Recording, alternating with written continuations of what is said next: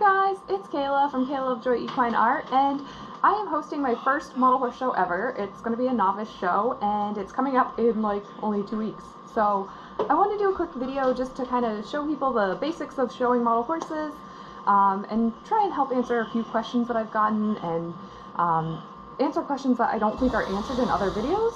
So I'm from Region 10, and we have like a special website for us to help us create leg tags and to help print a horse list and stuff like that.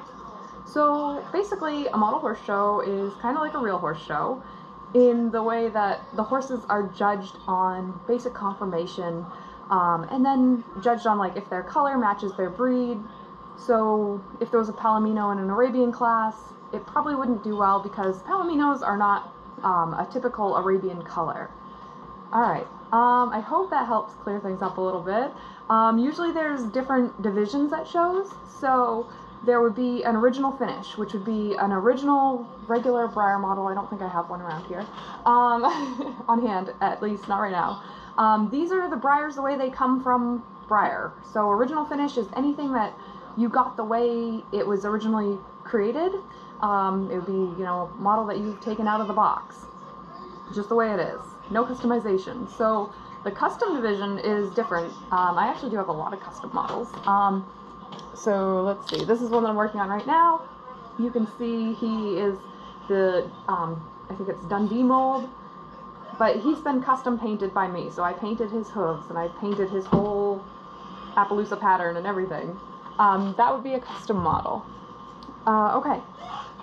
There's also performance divisions, and performance divisions, you actually create a little scene, so you'll tack your horse up with the tack, and you'll have maybe have a rider or something like that, and you'll create whatever scene you're trying to portray, whether it's show jumping or cross country or cattle roping or western performance, something like that. So, alright, I did mention the Region X site, and I have it up on my computer. Here's the Region X website. So this is a great website for people in New England. It's going to really help you a lot at your model horse shows. What you're going to want to do first is click Start Here. This is going to bring you to a screen where you're going to enter basic information like your email, and you'll sign up for an account. Once you do this, you will get your own Region X number. And this number is a 3-digit number that each individual person has a different number. It's great for helping identify a certain person's models at shows. So we're going to go to our horse list and we're going to click Add Horse. Now I'm going to give this a random number. You can give your horse any number you want, and we're going to give our horse a name. So I'm going to give my horse the name Mia, and she's going to be an Arabian. Now we're going to select the gender. She is a mare. And here we have our category. So this is going to be original finish plastic. This model is the way she came from Breyer, so she will be original finish plastic. Age, this doesn't really matter much. I don't think the judges really look at it at shows too often. And then notes, we can put in anything we want about the horse, maybe what her original name from Breyer was. That's helpful for identifying which horse it is. Once you have a lot of horses, it gets a little confusing. So we look at our list here and we see Mia is way down here at the bottom. And these check marks select all the models that we want to take to a certain show. So I'm going to select Mia. She'll be going to this show. And I'm going to come back up to the top and go to my tag manager. From here, I can go to horse list. And this will allow me to print out a list of all my horses that I'm going to have at the show. This is great to bring to the show. A lot of the show holders like to have this horse list. It helps them keep track of what horses were at the show and anything that they might need like that. Okay, so my computer is clearly being really, really slow. Let's try this again. Horse list. Okay. Oh, nope, sorry. I clicked on the wrong thing. We want to go to print horse list. Sorry about that. I've done this so many times now and my computer hasn't recorded things right, so giving it a third try. So selected horses only, 13. These were the horses that I selected out of my 216 horses that I have. If I click print, it's going to give me the list of the 13 horses that I would plan to bring to a show.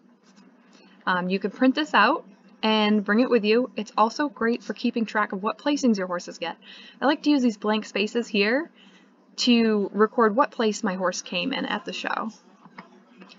Now if we go back, we can go to print tags. This is going to be so helpful for printing out your name tags. You'll see these a little bit later in the video. I'll show what the name tags need to have and give some little tips on those. So we want to only print the selected 13. And here you can see the tags. So what you're going to want to do is you're actually going to want to print this and then cut out around this. And you're going to either glue or tape these onto the little yard sale tags. So you'll see those a little bit later in the video, don't worry. Okay, so other things you might want for your model horse show, besides your models, would be, I like to have pony pouches. So I've got these, and they are just like a little fleece lined pouch. So I've got just some cheap fabric that I got from Martin's, and then I've got this nice fleece liner. These are super easy to make. Let's see. You can kind of see my little seam that I sewed. So I just sewed my fabric together, then I turn it inside out. And this is a pony pouch, and this is going to protect your model on the way to the show. You're going to want to keep your models in stuff like this, or if you don't have these, you can just wrap them in large t-shirts. Just wrap your models up in large t-shirts and gently, carefully stack them in. I usually use a laundry basket, so I'll just stack all my models inside their little pouches gently in a laundry basket and then carry my laundry basket into the show hall. Some people use Rubbermaid tubs or like a duffel bag or something like that. They all work. A few other things you're going to want. These are my little tags that I have. So these are the little name tags. You'll see them later on a model in the video, but these are really cheap. You get them at Walmart. You're going to want these, trust me. And one other thing that I like is a little makeup brush. If you have one of these, it is so helpful for model horse shows. You'll see horses get a little bit dusty, and it's great just to go up and dust your horse off real quick, just so it looks nice and clean. That way, if there's like a big piece of lint that you missed or something, the judge isn't going to see that piece of lint and think it's a scratch or an issue with the model. So your show models, you want to be in fairly good condition for shows. The better the condition, usually the better the models are going to do. Now, I've got my model here. I'm just going to slip her right into this little pouch. I do have different size pouches for different models, so there we go. She's in her pouch. She's ready to go in the laundry basket and head off to the show. Now, we'll head into the model horse room and see how a day at the show kind of goes. Okay, so here we have our show table. And so at a model horse show, you'll have usually something like what you see in the background where it has what the class number is and what breed that class is being judged on. Now, typically there's going to be multiple 6-foot-long tables with where people can put their horses for the judge to judge. Typically there might be 2 classes going at once, so you might have class 1 Arabian and class 2, maybe saddlebreds or Morgans. Now, all of the horses should have leg tags. For this example, I didn't bother taking the time to put leg tags on all the models, but you can see here I have my little leg tag. So there's my Region X number, like I went over on the website. I gave this horse number 304, just a totally random number. At the bottom it says OFP for Original Finish Plastic. Just lets the judge know what type of model this is, so that they can make sure it's in the right division. Now at the top you'll see it says Arabian, that is our horse breed, and it says M, so the M is for mare. So if it was an S, it would be stallion. It just lets the judge know what gender the horse is supposed to be. And when you're showing your models, you always want this tag to face up like this. You want the breed to be on top. So this prevents any bias of the judges, so the judges can't see your name and go, oh, you know, Kayla always has great horses. I'm going to give her first place. Now I have the horse's name here, Mia, and my name. And this is usually the judge will, as the judge goes around the tables, when they're pinning the classes and they've selected which horses they want to win, they'll flip over the tag and just write down the horse's name and usually the owner's initials. All right, so here you see I have another tag for him. Again, I didn't do tags for all the horses just because it took a little time and I was in a hurry to make this video. But so he has all his information on the tag as well. And this one is handwritten. It is totally a-okay to handwrite them. All right. Now, let's look at this class here. So, all right. So these are our horses in the Arabian class. And we're going to try to think of it like a judge would. So typically the judges want the best horse that represents the Arabian breed. That means conformation is correct, the coloring of the horse is correct. There's a lot of factors that go into this. So let's look at our first horse here. The first thing as a judge that I would think about is this a real Arabian color? Do they come with spots like this, or is that incorrect? And Arabians typically are known for being gray, black, bay, chestnut. Typically anything with spots would have to be some sort of a cross breed. So this might be an Arabian Appaloosa mix, but it's really not a very good Arabian. And let's not forget her conformation flaws. So this model has a lot of conformation flaws that you're going to see when we compare her to the other horses. So you can see her legs here, they're really thick and chunky, and they don't have a lot of details. There's not a lot of muscle detail here, which I don't really like. Another thing that I'm going to notice is her face is kind of really thin. So she's got a very slender face. She does have that Arabian dish that's typical of Arabians. But you look at her neck here, and it's very thin here, and it just looks a little funny. There are many things kind of going on here with this one that don't really make her a good show horse. So she's got a funny shape to her body. She's kind of just very long or not really long, but she's kind of just one solid oval. Looks almost like you could draw just a big oval. She doesn't really have a whole lot of shape to her or definition. So she's not gonna do very well usually at shows. Right? So then we come to this guy here, and he doesn't look anything like an Arabian, does he? He is a Clydesdale, I would guess. You can see the feathering on his legs. That's not typical on Arabians.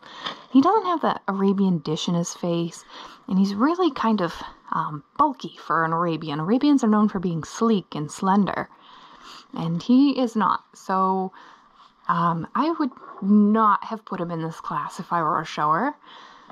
And then we're going to move on to this Arabian mare here. So she's not bad. She's pretty good. She is gray, and Arabians can be gray. She is not terrible, but she's also not great. So she's kind of got a big belly here. And that would be typical of like an older horse. So she's got a swayed back. She's probably not in her best show condition, you know? She looks like she's a little older and has probably had foals. So she's not your typical show horse. And we've got this little guy here. He is very cute. He's a little Arabian. He's standing nicely. He really has a lot of good features that we like to see in the Arabian horse. So he's got that slender build. He's got that nice little dish to his face. And then we've also got this guy. He's also an excellent example of an Arabian. We can see he's got his dish, or not his dish tail, sorry, his high set tail. So that's typical of the Arabians. They tend to have that high set tail.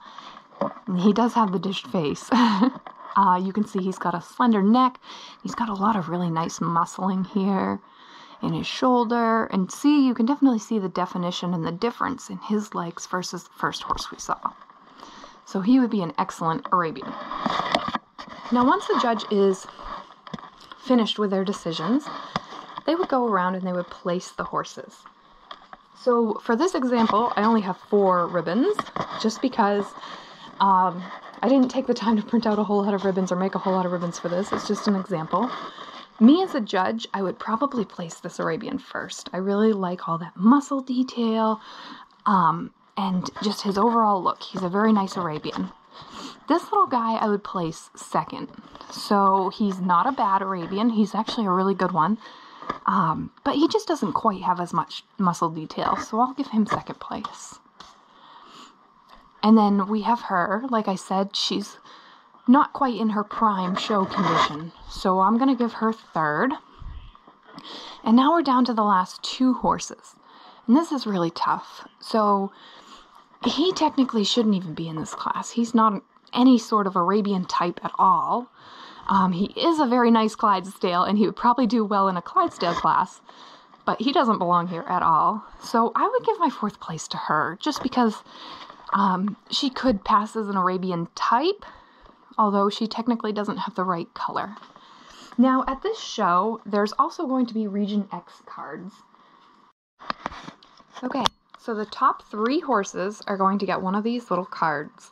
So these are the qualifying cards, and we're going to give it to him because he got first, him because he got second, and her because she got third.